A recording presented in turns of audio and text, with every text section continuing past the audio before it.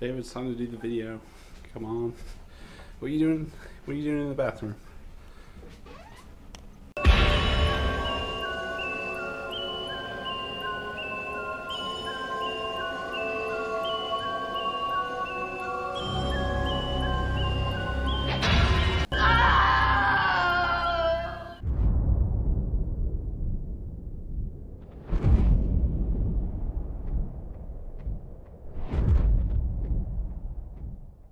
Welcome back, fellow Horror Night fans and Universal fans alike. Welcome to another episode of Halloween Horror World. Well, we got some interesting news today to actually talk to you guys about, and also a maze announcement. Now, this is interesting because both the maze announcement and the news is part of the one of the same thing. Now, as you kind of guess, is The Walking Dead. The Walking Dead is coming back to Universal Studios Hollywood. Now, it's unsure whether Orlando will actually get this attraction that they're building for a year-round attraction for the parks themselves, but right now it's only confirmed for Hollywood, and it's piqued my interest. I mean, here on the show we always joke about The Walking Dead coming back. It's just funny that now it's permanent, so it's just like no one can say anything about it. It's just, oh, The Walking Dead's coming back. Well, I can confirm it for 2017, 2018, 2019, so on and so forth. And so at least we don't have to keep theorizing The Walking Dead leaving now, at least for Hollywood, because now it's a permanent attraction. The way it's kind of set up is it's in its own building in Entertainment Boulevard, that area of the park, and it's going to have its full-on building, so which means it won't be a tent-type maze, which is great because there's a lot they can utilize. I mean, you guys in Orlando, you've seen the soundstage versions of The Walking Dead. Now there's a full-on building that is operated specifically for The Walking Dead. So this has me excited because now they can increase the kind of size and nature of the sets and play around with them a little bit more in terms of setting up some really good scares.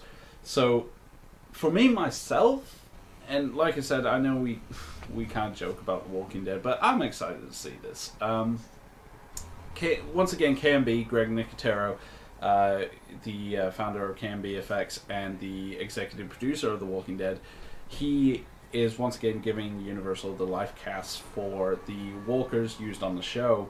Now, what will be interesting is they kind of set this up. Now, nothing too far out of the way is set up. Is kind of explained what is going to be inside the attraction itself.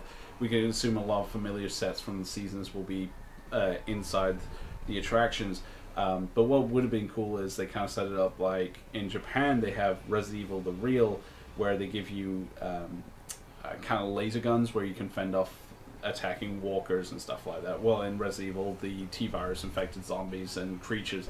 That would have been cool, utilizing that kind of technology for in a Walking Dead situation, which I think would be a lot of fun. But nevertheless, the way this is kind of pointing out is it's going to be just kind of a regular a maze on steroids, essentially, with this full building.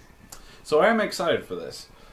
Now, it's supposed to open summer 2016, so we could be expecting it either June, July, around that area. Now, from what we've seen in the floor plans and the construction for it, is that it's going to be a one-story building, so it's going to be a straight walkthrough, which is great if you're disabled or in a wheelchair. It'll be great because everyone can enjoy it then, without having some special parameters to help you around the maze.